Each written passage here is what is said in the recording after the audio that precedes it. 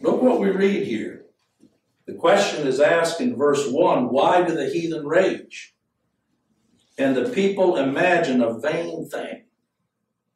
You see, here, as they went and grabbed Ishbosheth, Abner, and appointed him king in opposition to David, they were doing a vain thing. But for them, it sounded reasonable. Let's continue Saul's legacy. Let's continue Saul's legacy, even though it was a legacy of condemnation. That's to imagine a vain thing. And the kings of the earth, verse 2, there it is, set themselves, and the rulers take counsel together. And who is it against? The Lord and against his anointed. So the Lord there would be God the Father and his anointed. Who's his anointed? That's Christ.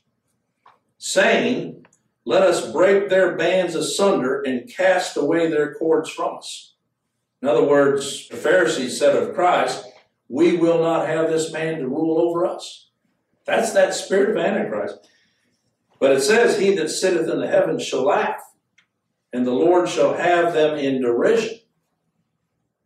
See, God's not wringing his hands in from heaven hoping that things work out. No, he's directing all things to the glory and honor of his Son, regardless of how the heathen rage.